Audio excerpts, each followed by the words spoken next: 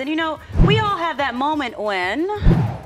I'm bored, so I'ma take a selfie. I'm obsessed, it's unhealthy. Click, share, I don't care that I'm a man. I'ma take another pic and I'ma post to Instagram. Work, selfie. School, selfie. Drowning at the bottom of a pool, selfie. Yeah, selfies. I know I do it all the time, but we have to draw the line somewhere, right? Like the funeral selfie. I actually saw this trend online. A lot of people have been doing that. There's another image that we made. Now that's not a real. That's got to be. Is that looks photoshopped? Her hair on the left. We're gonna but it's a trend.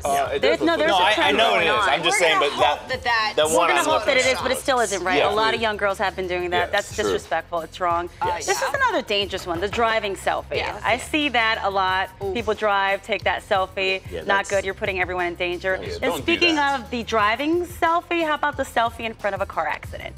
And then like, hey, got that. Not cool. Not cool at all.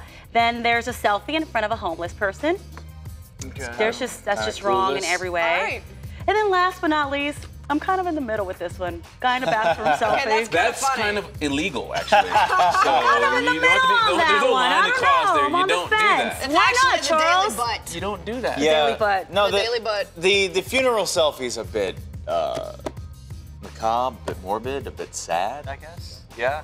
But when you're smiling, like there's one online that that's viral. The girl's in front of like her grandmom's casket, and she's like, you know, that's ridiculous.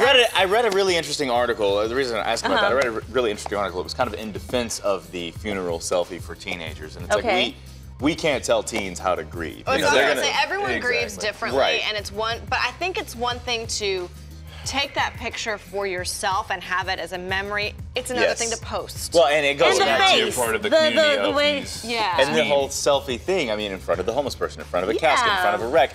Completely self-obsessed, self-absorbed. And the caption that they put on them, you know, they're so disrespectful most of the time. I mean, you have to draw the line somewhere. Are we getting old now? Is that what that is? Yeah. These kids and their selfies in front of I'm gonna do my own selfie. Use the word guys.